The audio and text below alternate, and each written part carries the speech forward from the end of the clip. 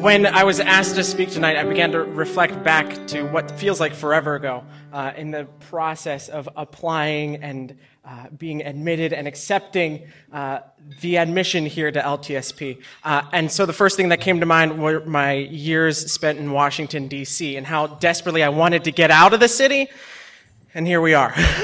But it was funny. This is very much a homecoming for me. I know many of us were at the gala a few weeks back. I was born and spent the first couple of years of my life on this campus, which many people here don't let me forget. And so when I was leaving DC, I realized I wanted to be back in that environment, back with my family. And so being 45 minutes from home instead of 4 hours from home made a big difference. And so really, what started for me was just a very practical look at the seminary. Coming to LTSP just made sense. And so that was the impetus for me to arrive here. But then I did arrive here. And all of the things that Matt O'Rear sold me on about the seminary suddenly became very apparent.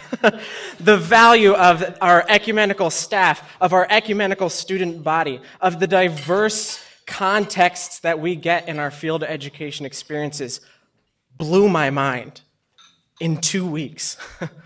And I realized that I had chosen the right place to be. And as the months progressed, and I now have a full year under my belt, thanks be to God, and the seminary around me started to transition. Things were changing. We had faculty members leaving, new faces coming in, a whole new student body on campus all of a sudden. And it presented a challenge for some of us, but a good challenge, because it really got to put us in the waters. We'd been sitting in class for a year now and been learning about what we could be doing, and we finally got a chance to do it.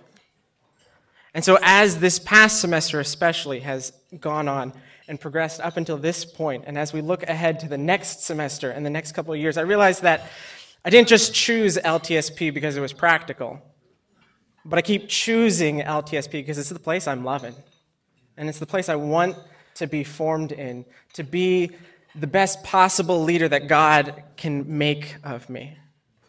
Because that's the value I've found in this place so far. That's a value I know that is yet to come and is just going to keep coming at that.